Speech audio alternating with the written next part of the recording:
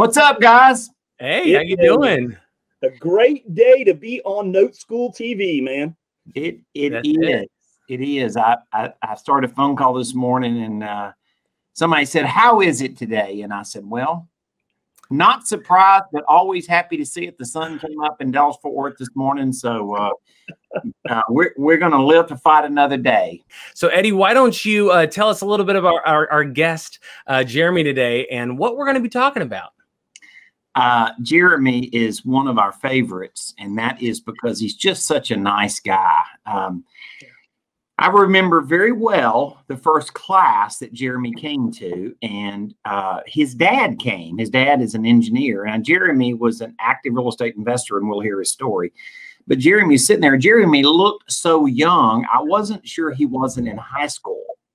Yes. And now that wasn't the case, but he looks young, and he is a smart cat, a good guy, and I'm really excited that we're going to get to hear a story of somebody that took an idea and took what NoteSchool was able to help them with and really went and executed well. So you guys bring him on. Jeremy Scott.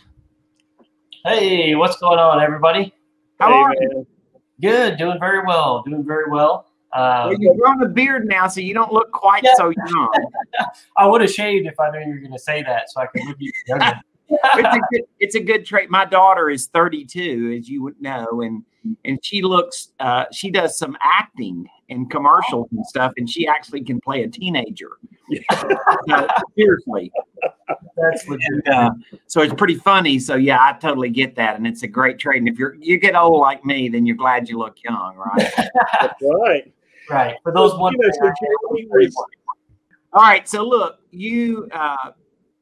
First of all, tell a little bit of your story, like a little bit of the journey you were on before you got here, and then we'll kind of go through a sequence of things. So just a little bit so people can get a sense of who you are and where you were at the point that like NoteSchool became a thing that you needed to consider. Absolutely. And I remember it clear as day. I had just started, so I'd been a traditional realtor since 2014. It was 2017, so I'd been in the game for going on 4 years. I had flipped a couple houses with a friend of mine starting in 2015, and I was, when Joe and I were talking about this, I mean, it's like I hear Eddie's words still. Hey, if you're getting 1 out of 20 deals, that's great. Don't change anything. But if I can help you get 2 or 3 extra and show these different methods, that's when I was like, okay, I'll listen to this. I'll give it a shot. Oh, and then obviously you listen to the videos and then it's, go further. And then I went to the class, and that 3-day intensive was extremely informational. And really just I learned in that small time frame gave me the confidence to move forward with NoteSchool. And I know they had the different packages, but if I'm going to do it, I was like, let's do it right. And went with the platinum. Very glad I did. But anyway, that's really what got me into NoteSchool in general. It was coming across that video. Hey, if you can convert 1 extra deal, 2 extra deals, I mean, that would quite literally double your business if you're doing 1 deal a month. So that hit at home for me big time. And the traditional real estate stuff, I'm thankful for it. I'm grateful for it, but it is rough. It's just you're working for people. They want you to work ridiculous hours. They want you to be here and drop it, a hat. And the investment side of things, you don't have to do that. When you say traditional real estate, you mean brokerage. You're a realtor. Correct. So that was at the time. Now I'm actually a broker and sponsor 15 agents. I have 2 in training. And at the time there was only 2 of us, but so a lot has happened and really since joining NoteSchool, but NoteSchool has just been one of the mentorship things is what I teach my agents has been huge for, my business. And like you guys said, putting it in right away not to get too much, but as far as just simple flip deals, I mean, I thought it was, hey, you got to pay them cash and you got to be the highest price. No, not at all. You can get real creative. But my mind didn't even comprehend these things until NoteSchool. So your attraction originally to NoteSchool was to learn creative financing so you could buy more properties. So you could pay cash at a discount when that would work and buy properties at a higher price, but on terms, right? Correct. And to have a plan A and a plan B.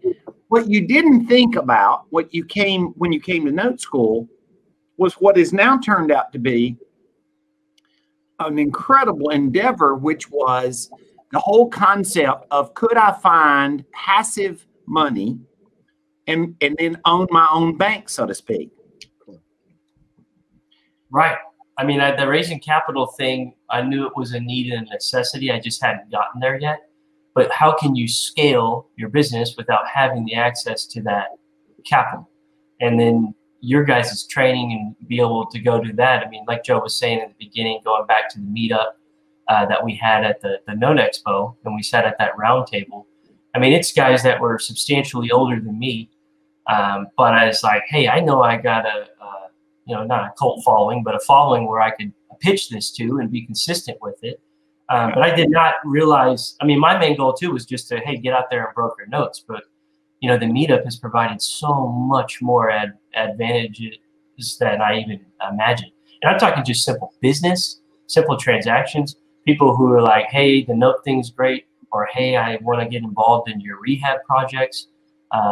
It's that part has been amazing with raising the capital. All right, so let's do this, Jeremy. I want to stay specific to take the audience today to like what this journey has looked like for you. You came to Note School. We had good stuff. You liked it. We taught you some stuff.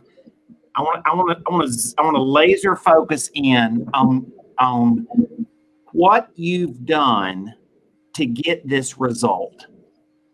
Okay. Now, I appreciate the fact you give Note School credit for it, but I want to talk about what you've done, right? Like what your steps are.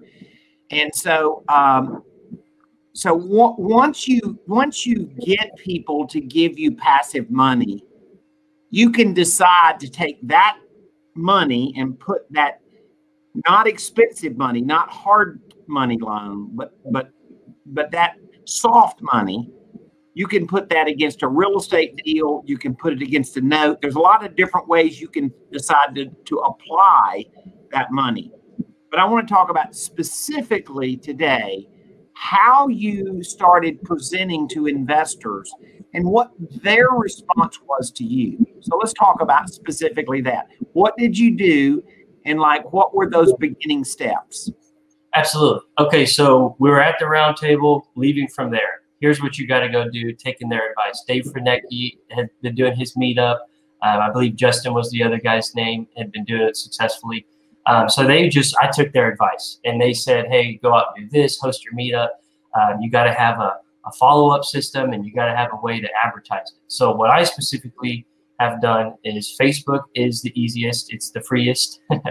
And meetup.com I do as well, and Eventbrite. Those are very inexpensive in my opinion, and it gets people that I wouldn't have normally got that will reach out and join the meetup. And I've definitely got private lending from meetup.com. And I think it's like $30 a month. So to me, that's worth it. We started out going, I live on Trophy Club Country Club. We started going to the Trophy Club Country Club. Well, then, and we started doing these in November, December or January was the first one. And so COVID hit relatively soon right after that. So we stopped doing our in-person ones, but it's like, I don't want to stop doing this. I definitely want to continue. So we went straight virtual. We started doing it once a month on Facebook Live. We do it at 11 a.m. every second Thursday of the month, and we have done that every single time. We've never strayed. It's just, that's what my advisors in the beginning at the table said. Pick a date, be consistent with it. And some people want to work at night. I want to cater to the daytime people and then also get nighttime, but I got a family that I wanted to spend time with. So but like they said, you can do it at the night, you can do the weekend. That's just what worked the best. So we had a really good turnout the first one. We had 14 people there. And I advertised the heck out of it. I shared it probably 4 or 5 times starting 6 weeks in advance. So that was very helpful. And people are like, huh, this is interesting. It's different. Like nobody else is really doing this. So they came out. We had a good following in the very first meeting. I'm telling you, she through meetup.com. I won't share her name, but she has been a private lender ever since that first day. And since then, more people have come out, and people who have been interested in notes, and we've brokered a few notes and stuff like that as well. But really what we're doing now is Facebook Live. Eddie, you would know where this is. We're kind of looking to target actually getting back in person in Robson Ranch. It's like a 55 and older golf community. So that's where we're actually going to start hosting them, probably starting next month, if not the month after. And then keep doing the online thing, but start doing it two times a month, just to get more exposure. And then maybe do the same thing, because I've done the same PowerPoint presentation meetup over and over and over, and I've catered it and made it better. And fortunately, my social media department, aka lovely wife, has made that PowerPoint look quite a bit better. So that's been helpful. But as far as the structure of it, I will start advertising through Meetup. I put it on my Facebook, and I actually have advertised notes now in my, once a week, I will send out a note on my Facebook and share it. And I'm teaching my agents what it is. And it's like, hey, I will pay you a commission if you find me some people who want to buy notes, and just working all the angles that way. But as far as the structure and whatnot, I'd say Facebook, Meetup, and in-person is the best, but Facebook Live has worked really, really well if you don't think anybody would show up to your event. That's great. Yeah, so we've had a lot of students that have kind of carved this path. So by the time you came along, kind of our ecosystem of students could help you with that and what they had already tested and proven. And we have obviously helped perfect the communication, the sequence of how you introduce it to investors. And so tell me who they are. What is a passive investor? What do they look like? If we saw one at the grocery store, would they have a special tag on them, or like what do they look like? They would probably have a mask on still. No, I'm just kidding. But they come in all shapes, colors, and sizes, genders as well. I heard there's more than 2 now, but basically everybody comes, and they're all different facets of life. I have people that are engineers. I have people that are they work on pipelines. I have someone who's in the car business, does really well in the car business, and has too much capital, which is a good problem to have. What kind of my goal has been is put myself in front of people that have too much capital, and then show them how you can help them put it to work. And there's not just one method. Hey, this is the only way. It's you tell me what your desires and goals are, and we'll figure out the best solution for it. But to get back to your main question, what do they look like? It's not all just dentists and doctors, because that's what Ben has done really, really well at his thing, and he's got a really good. So yes. One of the questions I had when I was a young guy just starting, it's like, how do I get going, right? I got to go meet a bunch of doctors and dentists. It's like, no, people have money on all facets of life. And people are high earners, people are low earners and savers. It just really depends. But it's mainly casting out those lines with Meetup and Facebook and trying to reel in the catfish and then the bass and then the bluegill. We want them all. So I want to talk, we've made a lot of noise about burnout landlords because we found a lot of people bought rentals and really weren't positioned for the work involved in a rental. So what do you find with passive investors that show up at your group? Are they former landlords? Is that never the case? What's that look like? Very much the case. There's a good amount of tired burnout landlords in there. And then you get other people who have some sort of knowledge of the note industry that will show up. And then you'll have the people who literally don't know a dang thing, at all. And so that's what the goal of my presentation is, to keep it basic, but very meaty, if that makes sense. So we get into the meat and potatoes, but we don't get super, super into it, because you can get off track for that person who has no knowledge. And then the person who will just talk days of notes and business, that person you want to schedule a follow-up, and it's kind of a legit excuse to give you a reason to reach back out to them afterwards. and say, hey, we wanted to talk about that thing. Let's schedule a time. And I do follow-up Zooms mainly. Sometimes we go to coffee and all that, but it's just easier to do Zoom with so much going on. So when you have a group, you have to manage the questions a little bit. Is that what you're saying? Yes. Oh, yeah. Or that smart guy will try to discredit you very quickly. Yeah, we have a name for him, by the way. we know that guy. Yeah. They are alive and well.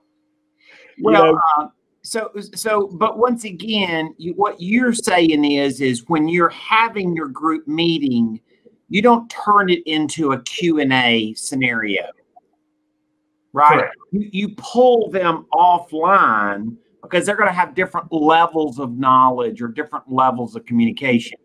And let's be fair about it. Sometimes you get a guy at a meeting and he's going to be the smartest guy in the room, and you can't let him go take over the seminar, so to speak. Right. Those are just people management techniques that it didn't take you long to learn, right? Right. Had a little bit of people business beforehand, but yes, there's definitely the smart guy. And there's, especially my first one, there was a guy like that. And I remember I just being nervous, like, oh man, I don't know the answer to that question, but it was almost like God ordained. I mean, the first thing that popped out of my head was, you know what? We'll do a follow-up and I'll get you the answers to all those questions after this. But for time's sake, we don't have enough time to get into that right now. And that put him back on his heels, comfortable, and followed up with him afterwards, still working him, still following him. And that was the very first meeting, still following up with that guy. That guy won't ever give you any money. Yeah, I'm kind of starting to realize that. I can tell you right now that the guy that will give you money is not going to ask you hard questions. Yep. The guy that sits in there and's got to be the smartest guy in the room and it's got to show you how smart he is, he's not a passive investor, right? So people are so worried sometimes about, now I'm not saying you don't need information. I believe NoteSchool prepared you for the journey, okay? But I have NoteSchool students ask me sometimes about, oh my God, what do I do and stuff? And I said, the guy that's passive investor is not going to interrogate you.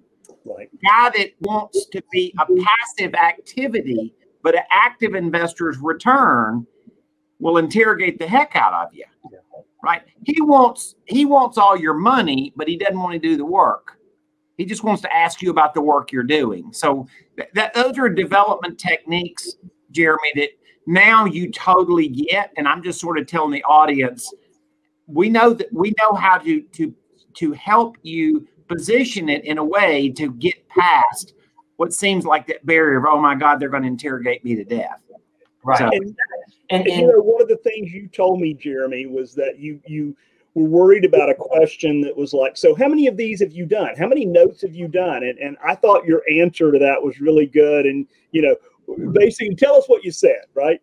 Yeah, absolutely. Because the one that Eddie just talked about, and then Joe, those are the two biggest fears that I had going into it. Right. How am I going to answer those two questions? And the thing I said is we work with a group that has done multi-billion dollars worth of notes over the years. They are the experts in the industry. So even though we're relatively new to this, once we realized the expertise that they had, we wanted to get in as quick as possible. And then people were like, oh, okay, that makes a lot of sense. Yeah, it's you have done a great job. Now you've raised about $2 million. Not quite two, but we are getting very, very close to there. But it's nice, and again, I want to encourage the person who's at my stage 2 years ago, like, do it, because the compounding that's happening now of all the grunt work that's been put in over the last, and Joe called me out too. I took some time off during COVID. He's like, well, you got to get back on that, man. I was like, you're right. Yeah. So I did. And again, I'm so happy I've done it again. But the point is, people will start reaching out to you if you stay consistent. And I get people who just, hey, I haven't talked to them in 10 years. And they're like, which is a third of my life. But they're just like, what are you doing? What is this stuff? And I've been saying, I challenge you, anybody, put pen to paper and look at a rental portfolio and vacancy rates and what it's cost to do stuff. Put pen to paper. And I challenge you mathematically, because you cannot disprove this, that this return is better. And I had a buddy reach out to me about a month and a half ago and said, man, I have aimlessly tried to prove you wrong, but I can't. Like that is way better than investing in a rental portfolio. And I was like, even with the appreciation, you can bank in, you know, that in there. So it's let that be an encouragement to you guys. The mathematics will prove itself, but you got to go through the education and learn NoteSchool and watch the videos more than once in order to get it all. That's it.